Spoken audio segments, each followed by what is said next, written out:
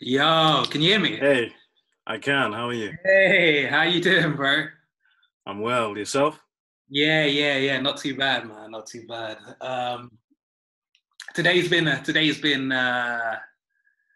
been a one which has been tough. I don't really know how to say with everything that's going on, but yeah, I'm just trying to make sense with things and just trying to take action as well. But it's been a weird one, Yeah, with what's going on stateside and you know. How of about you? course, man. Of course. Yeah, how about For me, it's been alright.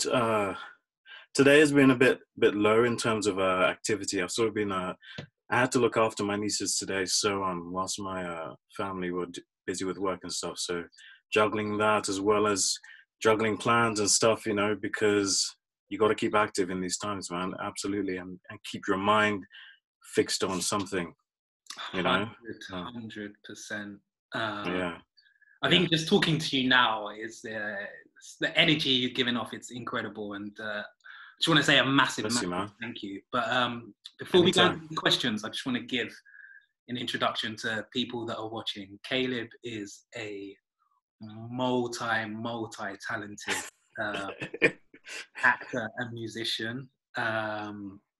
Studied at Lambda.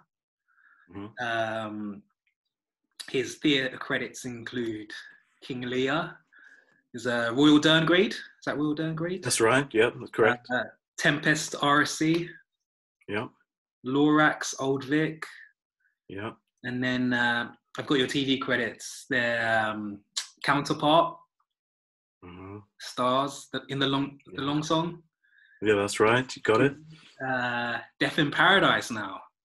Yeah, So yeah. My huge recent. congrats on that. You're just absolutely killing Thank it, you, man. and I'm incredibly humbled and thankful for you to impart your time and stuff. So Anytime.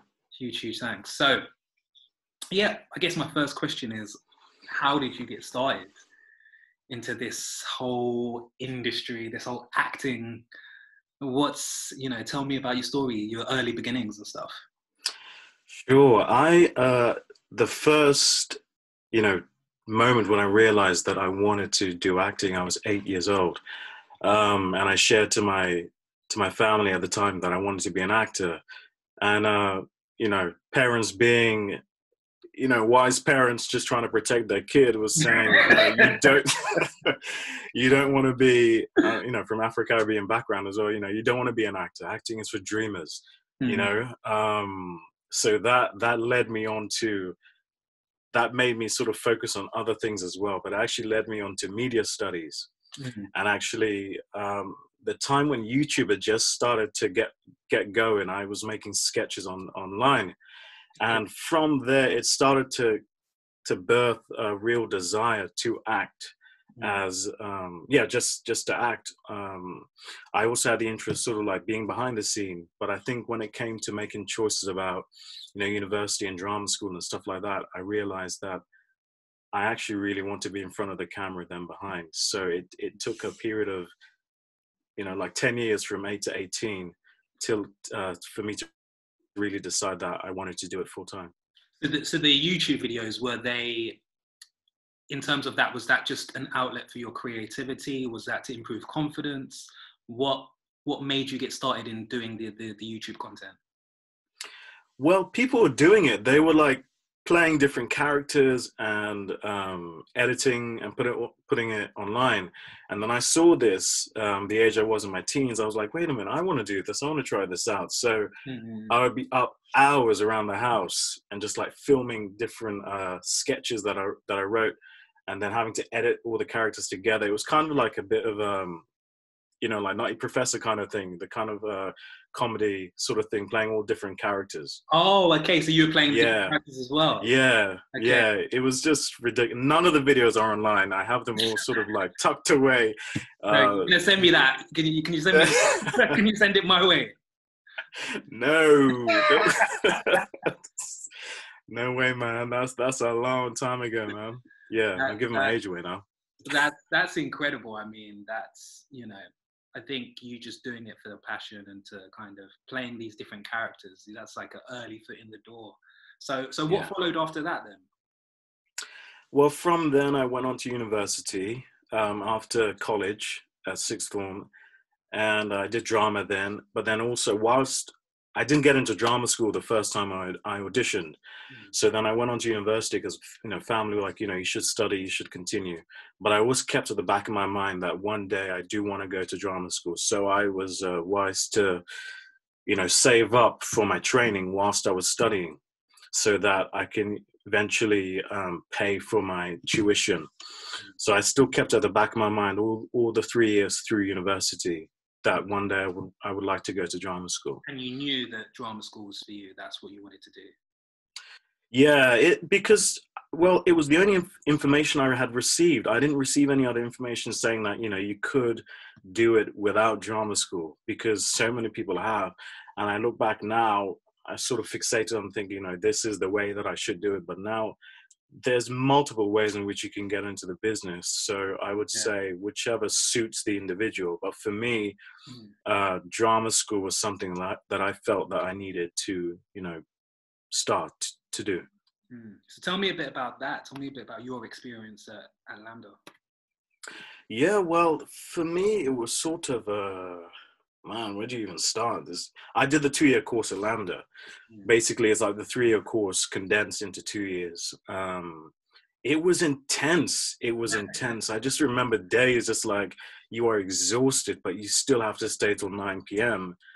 For your training. But it just molds your body ready for, you know, for the industry and to work. You know, a lot of focus on theatre, a lot of focus on the classical text, which I think starting out is important. So you know your history, you know, so you have a sense of working on like Chekhov and Shakespeare and stuff like that.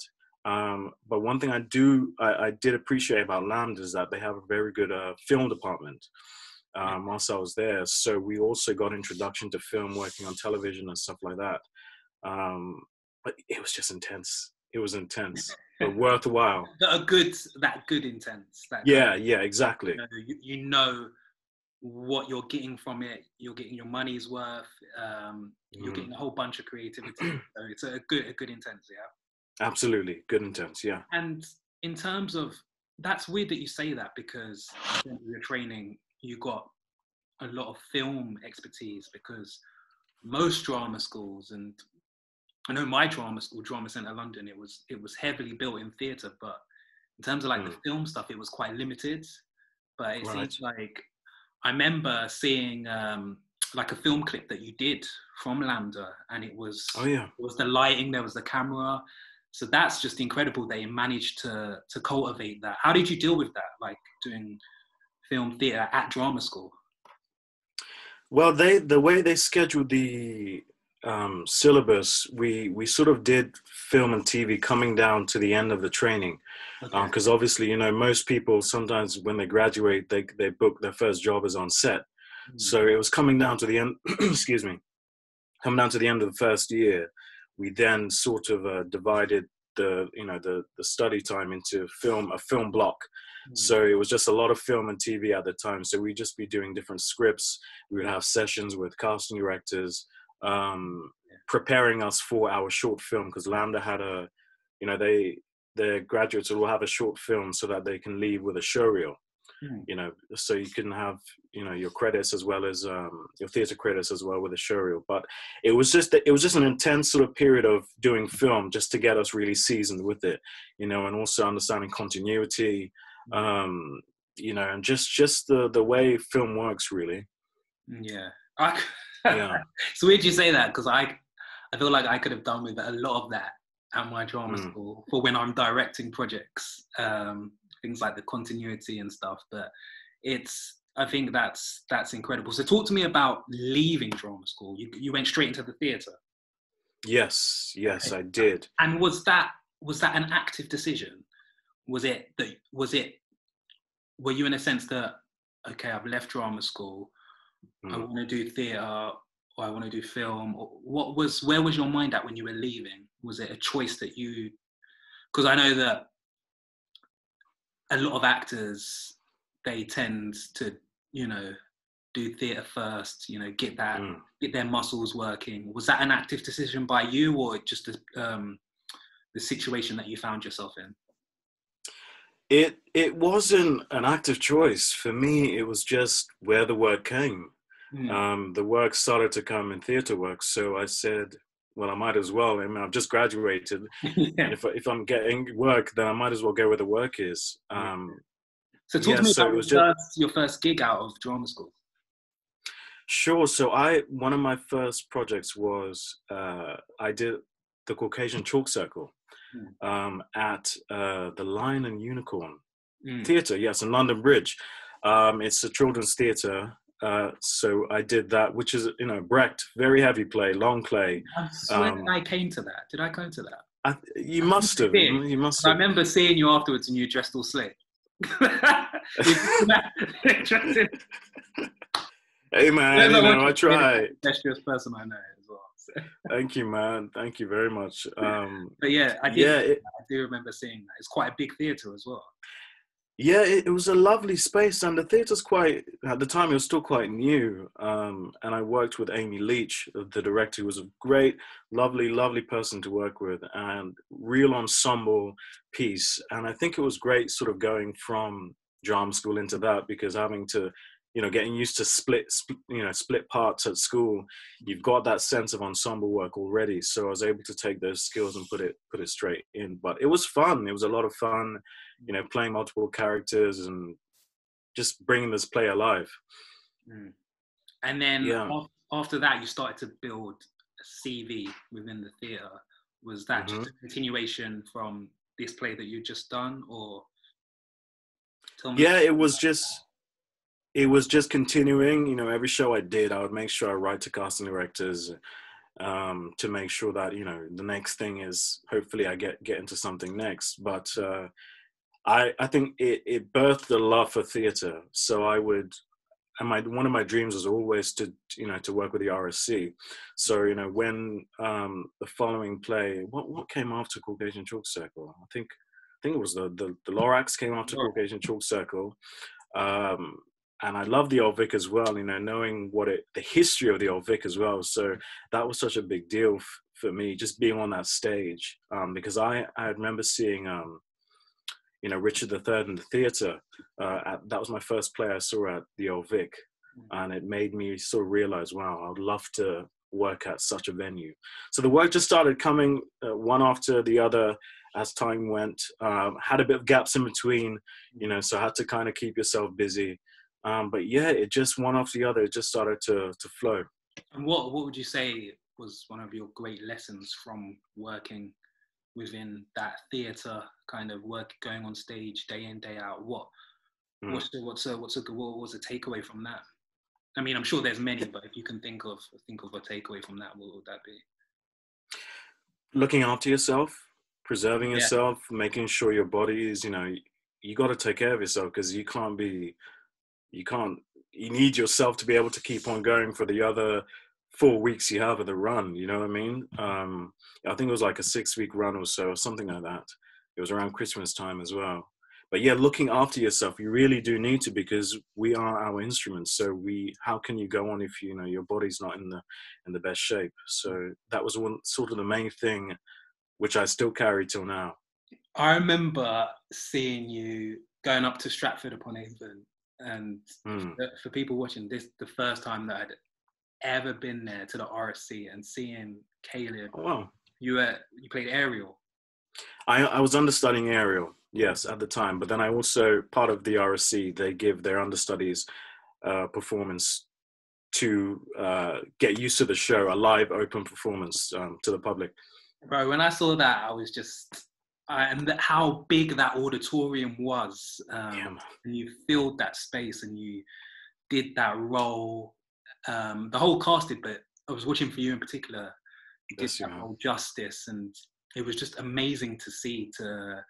You talk about keeping your instruments going and keeping those muscles going, and I can tell that you certainly did that. Going to see you in that massive theatre in Stratford upon Avon, I mean, that's like a dream come true for a lot of actors. So, thank you, man. It bless you. No, it was. you know, because being in the cast as well and seeing the guys do it every single night, you know, you do want to have your chance to be on that stage, you know. Keep me on. But it was Greg Duran who was the director at the time. It was I just learned so much. I just enjoyed being there, and the history of Stratford-upon-Avon as well. It was just a place that just gave a lot of energy, and I wanted to put that into the work. And I was so grateful for the role, so grateful, because it was a real learning. It was almost a year's contract. So just learning, being at the RSC. Yeah, that's incredible. Yeah, I remember that. That was yeah. But so talk to me. I'm going to fast forward a bit. Talk to me about this transition from theatre to TV. Sure. And how that came about. No, go on, finish. Yeah, well, how that came about in terms of, was that always in the back of your head, or did you just want to keep going with theatre? At a certain point, whilst doing plays and stuff, I started to realise I do want to make that crossover, but I really wasn't getting the opportunity to, you know, some of the auditions were coming through, but I really wasn't getting past the first stage. So I thought it was coming down to the end of sort of 2017 when I sort of sat down and I was really feeling led that it's time to make a drastic decision. So I told my team at the time that I'm going to take a break from theatre so I can put my energies into working on film. And it was a bold decision, because you're basically saying, I mean, it was, I say bold in a sense that I didn't know the outcome. You have to turn down work. Yeah, certain things I've had to say no to, because, you know, I said, I'm in this, you have one life to live. Do you know what I'm saying? And I was really believing, having faith that I could, you know, make that transition. So I basically said to my team, listen, I'm going to be taking a break from theatre. I really hope you guys support me on this, which they did at the time. But I just want to see what happens if I just sort of put my energies solely on pursuing film and television. And as a result, thank God, things started to happen in the film and TV realm. But I think the biggest lesson for me from that was just taking that step of faith, because I don't know if I would have the TV credits now if I had taken that step then. To have that conversation. Yeah, exactly. That was a conversation with yourself, and that was a conversation with your team. Yeah, myself first, really sort of to say, you know, I think it's time now. And then after talking to my team and saying, you know, I think it's time that they were supportive. They were like, I'm still going to be forwarding you for, you know, stage stuff, but we respect your decision. And I think it's really, really important to have a team that you can really bounce off of and really work together, and that will be willing to hear you out, because at the end of the day, it's a collaborative experience. We're working together, you know, to build whatever the vision is. Well, that's really important. You say that collaboration, because from your early beginnings, from drama school, university, doing theatre, doing television, doing films, collaboration is key. And I think that's really, really important thing that you said. That's just really, it's really hit me, because, you know, you need to trust yourself, but you also need to trust the other people around you. So yeah, I see that you did that, and it did pay off. So talk to me about your first television role. Yeah, so my first role was on Into the Badlands, which is a show on AMC, which also plays on Amazon. That was my first introduction to just a bit part.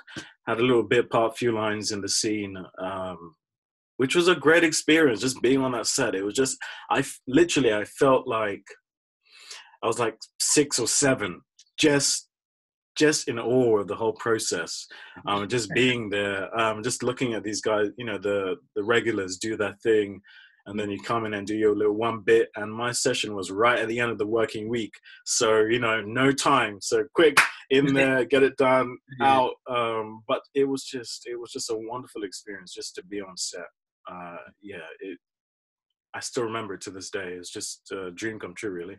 And did that get the juices going? How did that make you feel to transition to the next role? How did you feel about that?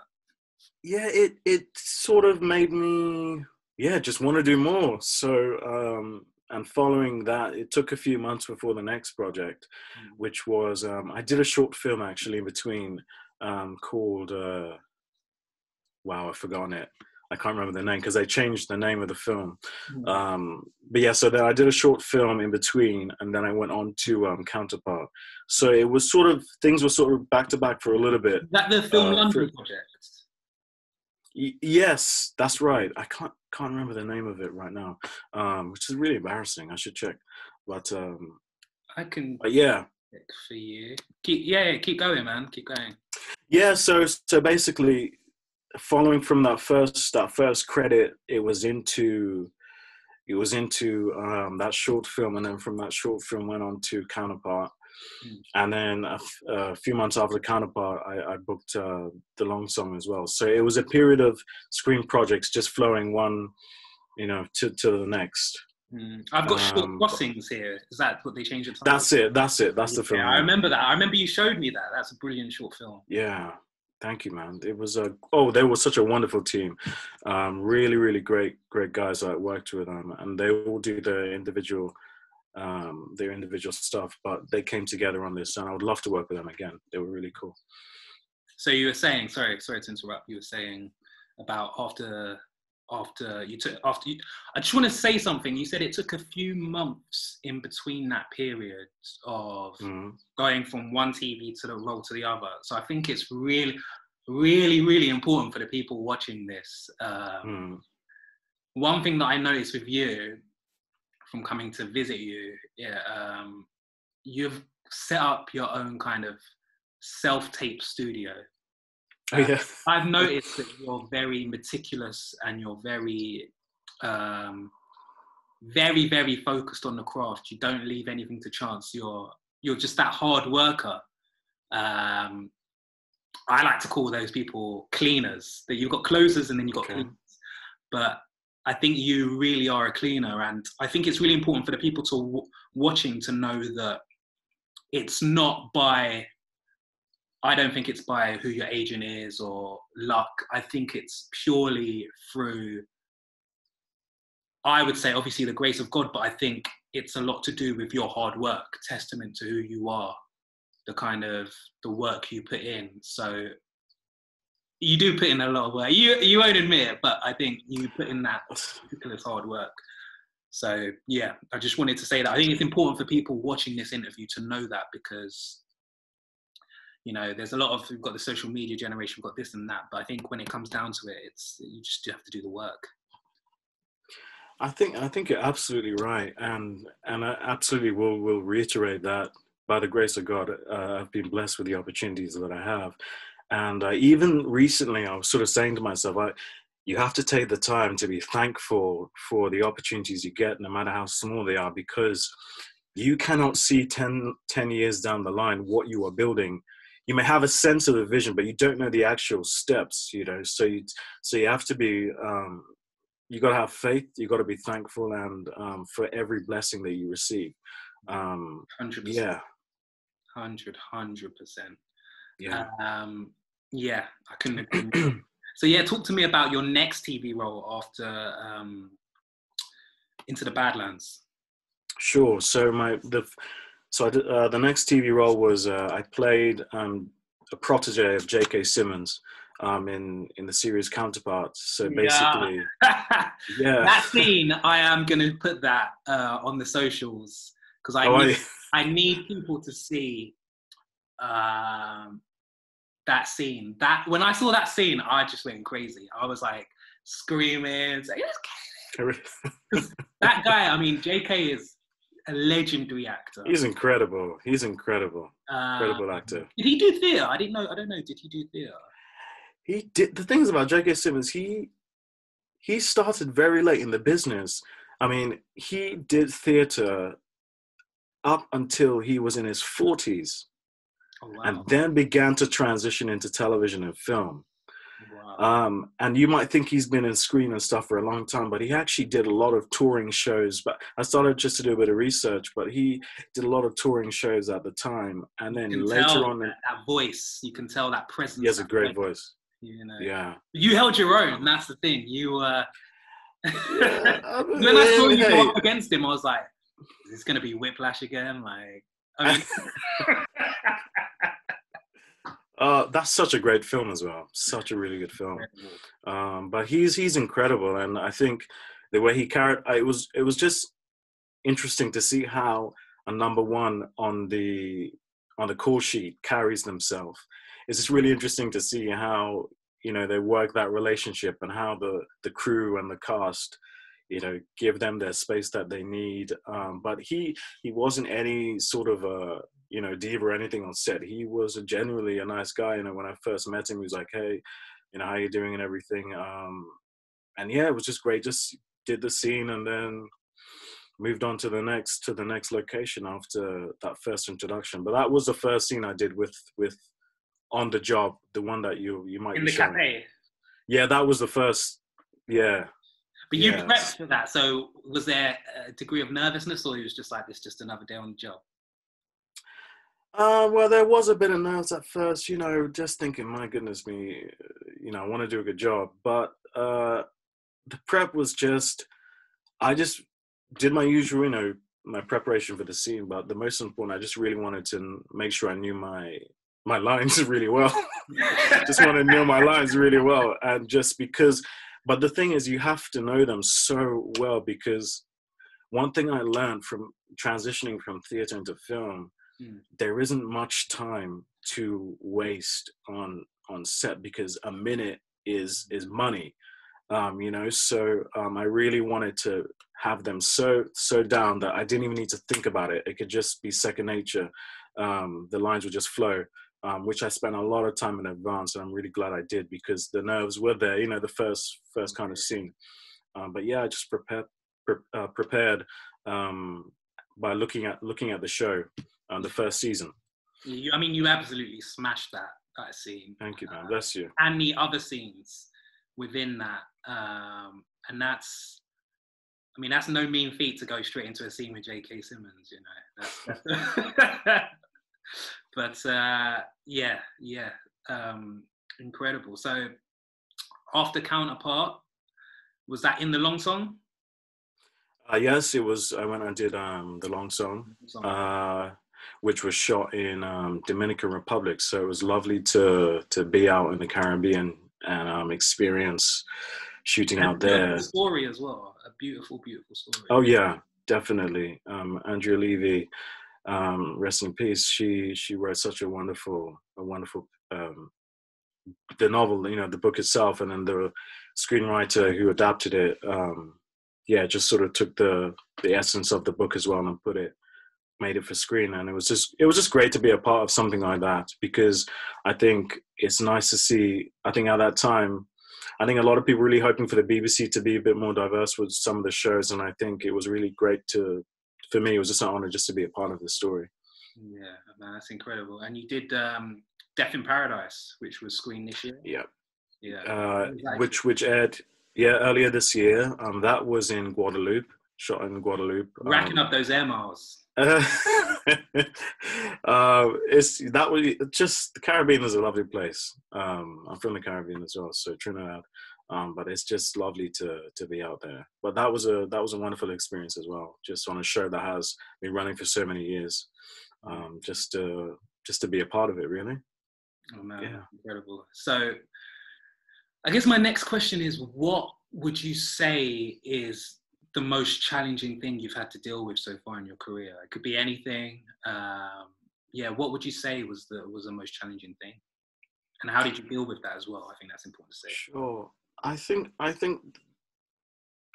as I got more into the screen work, you know, I found I had to build up my resistance to the rejection a little bit more. Mm. You know, still coming out of school, still fresh and stuff. I think I'm at the point now where, you know, you do the tape, you send the tape off, and you may not hear anything about, you know, about it. So I think that at first took some time to build up that resistance, just to, you know, do the tape, almost see the tape as the job. And if you hear anything afterwards, then that's, you know, that's a blessing, you know. But I think it was just building my resistance up, you know, to not hearing anything, or, you know, the no's as well. I think that's a challenge that everyone needs to, at some point, embrace, or, you know, be able, that hurdle you need to cross. So it's almost do the work and then just leave it, let it go out. Yeah. And if you hear back, then great. I think I learned some of that just from listening to Michael B. Jordan. He as well would say, some of his interviews, he would say, you know, like, I do the audition, and he would put the script in the bin, like when he walked out of the audition, and that's the job done, you know. And if you hear anything, then, you know, just print it off again. But I think that idea of sort of doing the work as best as you can, and then sort of just moving on to the next thing. Otherwise, and I've shared this with some friends as well, because sometimes you're so waiting to hear that, you know, you sort of lose your faith, and you kind of get discouraged about, you know, yourself, you know. So sometimes it's really good just to do it, forget about it, and if you hear something, great. That's you know, good news, you know. Yeah, But this movement teacher, she's still going. She's incredible. Her name's called Liana, and she always used to say, I think she might have did some lessons at Lambda as well, like, but she's still going. She's been doing it for many a year, and she always used to say, leave yourself alone. And when she first said that, I never really understood that. I was like, well, leave myself alone? I've got to check myself. I've got to check within myself and see, you know, where I'm going wrong, what are my flaws, da-da-da-da-da-da-da-da. But I think what she meant in terms of leave yourself alone is that, you know, you have at some point you have to just be, and then let that flow into the world. So like you're saying with doing the self-tapes, you've got to do that work, apply yourself, by all means prep, and then just leave yourself alone with it. Don't allow it to, don't get too much, or don't get within your head, don't get inside your head, just leave yourself alone. And when you said that, it made me think about that. Sound advice, really sound advice. Yeah, she's right. I think she's right. So, definitely. Speaking about advice, what advice would you give to, I mean, an actor?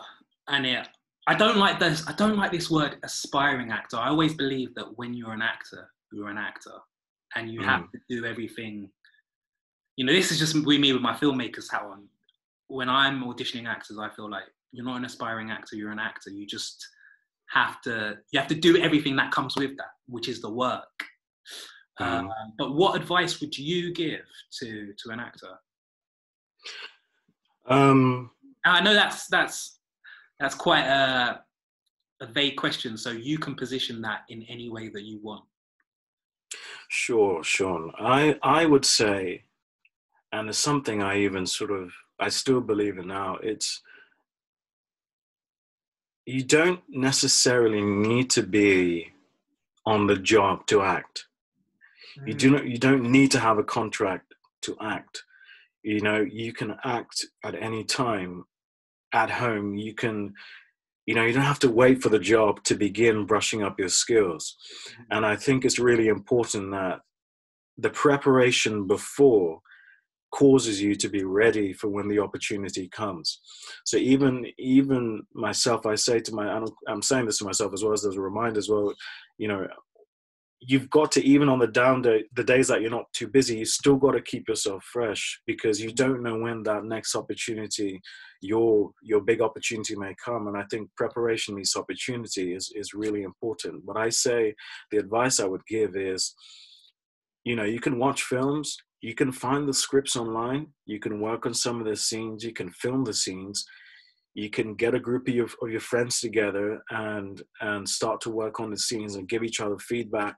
You know, like Letitia Wright, I often remember hearing her. She would say that I used to film myself doing all the scenes and stuff that I would watch, and I would redo them and, you know, try to get better. And, you know, look at where she is now. And, you know, hard work is really important, but something I would say is definitely take the time to work on yourself, you know, before the gig, before the job, because it's that preparation in itself that actually gets you to that position. Bro, sound advice, man. Honestly, yeah, just that is. Thank you so much, Caleb, for your time. Bless you, man. Anytime. Bro, It's been great. I really appreciate you just giving that energy. You've definitely lifted my spirits today, and I'm sure the many people watching. I just want to say a huge thank you. I think in terms of your career, for me personally, I feel like your career is just taking off and just getting started. I'm so excited to see where this goes. When I give you the call, be easy on the discount, man. Be easy on the discount. But yeah, like it's an absolute pleasure, man. Thank you. Yeah, you're such an inspiration. Bless you, brother. So what are you up to for the rest of the day, anyway? Today, what I'm gonna do, I'm gonna chill. I'm gonna have some dinner and rest.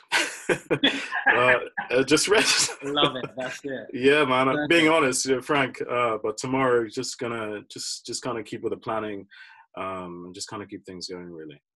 Okay, man. All right, man. Well, bro, man. Again, a huge thank you. Honor, thank you. Yeah, man. Have a lovely day, bro. You too. Thanks a lot, Anthony. Anytime, man. I'll catch you soon. All right. Take care. All right.